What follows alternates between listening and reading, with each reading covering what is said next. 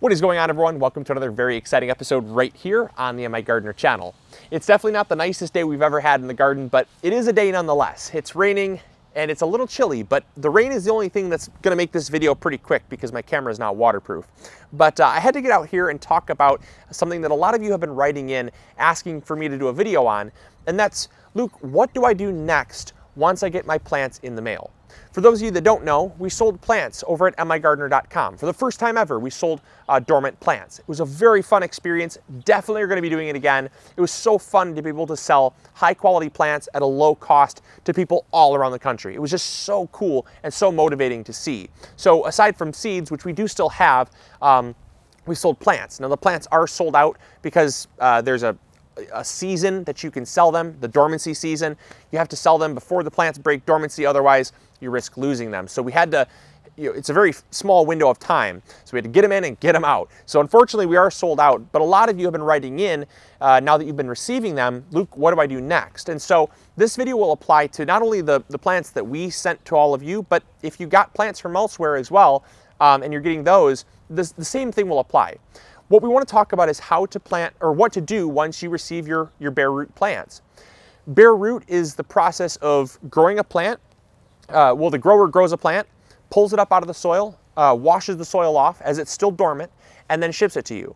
They do that for two reasons. One, soil is very heavy, and it's very costly to ship heavy things through the mail.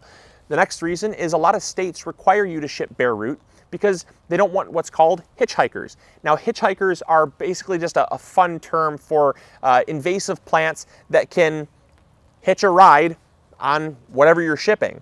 And so that's why fruit and certain things can't be shipped across state lines or country to country. That's why with things like bare root, you have to have the soil washed off unless you have certain exemptions. So a lot of times growers will just sell their stuff bare root because it's a lot less hassle. And so when you receive your plants, a lot of people panic because it looks like the plant is completely dead, and it's not. It's actually just dormant. So that's the first thing that you want to do, is realize that, that the plant is just dormant. The first way that you can tell that your plant is dormant and not dead, because they kind of look the same, I can be honest and admit that, they both look dead, even though one might not be, and it might just be dormant.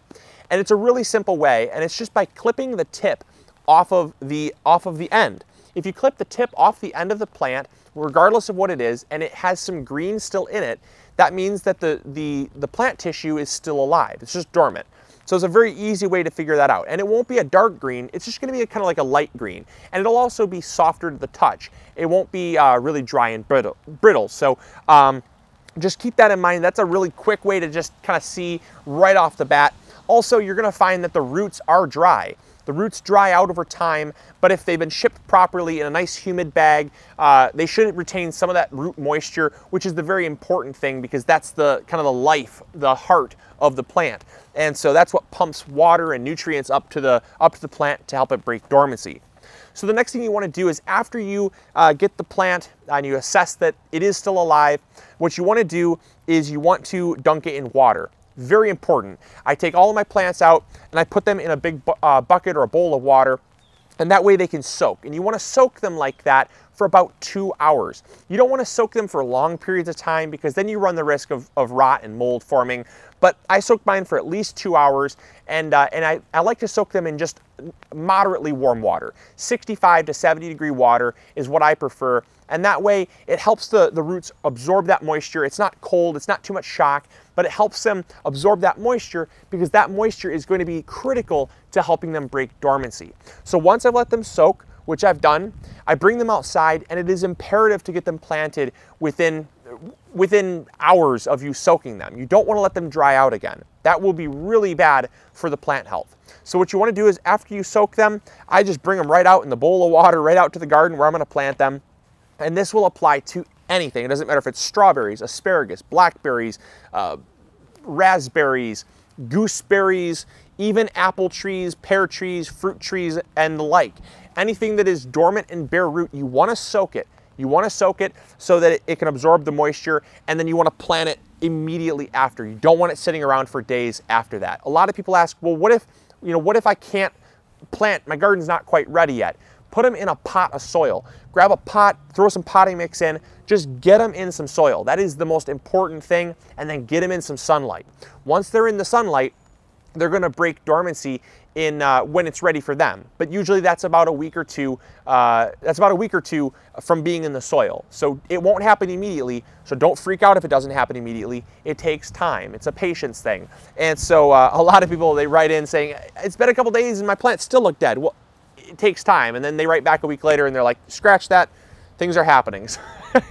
Gardening is a patience hobby. It takes time with everything. So they will take some time, but yeah, get them in the soil no matter what. All right, check it out. Let's get these in the ground because I want to get some asparagus growing. All right, let's go. All right, so it's super simple. With asparagus, all we want to do, these have kind of started to break dormancy a little bit. This is definitely not common. We waited a little bit too long to get this video out to you guys, but they started sprouting inside the bag. Not a bad thing. It's just like, you know, potato sets. You know, sometimes your potato sets start growing those eyes super long. They're still plants nonetheless. As long as your root system is nice and healthy, you're fine. And I can tell you the root system is great because if you look, you can see all those new beautiful white root fibers. That was inside the bag that we shipped them in. So the root fibers are actually growing even though they're not even in soil. So they're doing fine, even though we have some kind of lanky tops here. They're gonna be totally fine. So all we need to do is with asparagus, it's very important to dig a nice deep hole.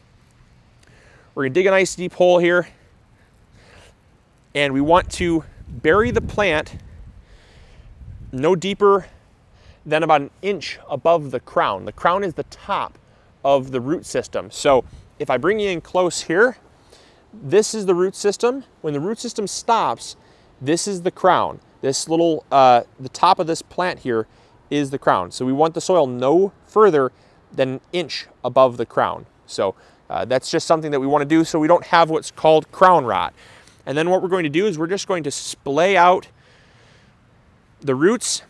Now this would be an ideal time to fertilize if you have a fertilizer on hand that you want to use. We use Trifecta. We already applied Trifecta to all of our beds. We use Trifecta Plus fertilizer on all of our plants, but a good all-purpose fertilizer is going to be something that you're going to want to use because that helps give them nutrients right away. That's going to help them come out of dormancy and just be healthier. So now is when you'd apply your fertilizer if you're going to do that. And you want to splay out the roots kind of like a mop, kind of just splat it on the ground. You don't want all the roots just all clustered up like this. You want to give them some space. So now that we've got them in the ground, we're just going to gently cover them up with soil. Leave those tops out just like that, totally fine. They're going to start photosynthesizing and they'll turn green in no time. So there we go, one planted. And now with asparagus, you want to plant them, you want to space your asparagus out about 1.5 to 2 feet apart because they will get really big and they need some space to sprawl. So we'll space out, we'll put a second plant here and we'll get about 4 plants in about 7-8 square feet or so. So that is, that's really all you need to know to what to do when you get your plants that are bare root in the mail. Obviously, we do have growing guides on all these things from asparagus to raspberries, blackberries, even fruit trees. So make sure to check out the complete growing guides on those for more information. This just happened to be something that I was planting, so I figured I'd show you at least me planting it in the ground. But like I said, the biggest thing is soak them.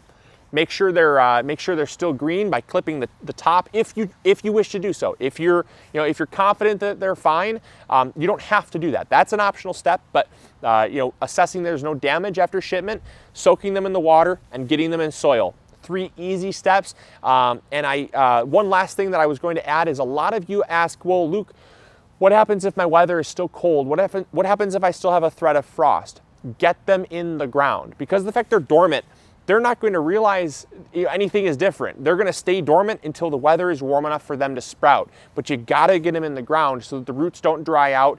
And that way when they when they come out of dormancy, you can have them growing for you. So just get them in the ground, even if you're in a zone that's, you know, still has some threat of frost. Get them in the ground. So that's really all there is. I hope you guys enjoyed. I hope you learned something new.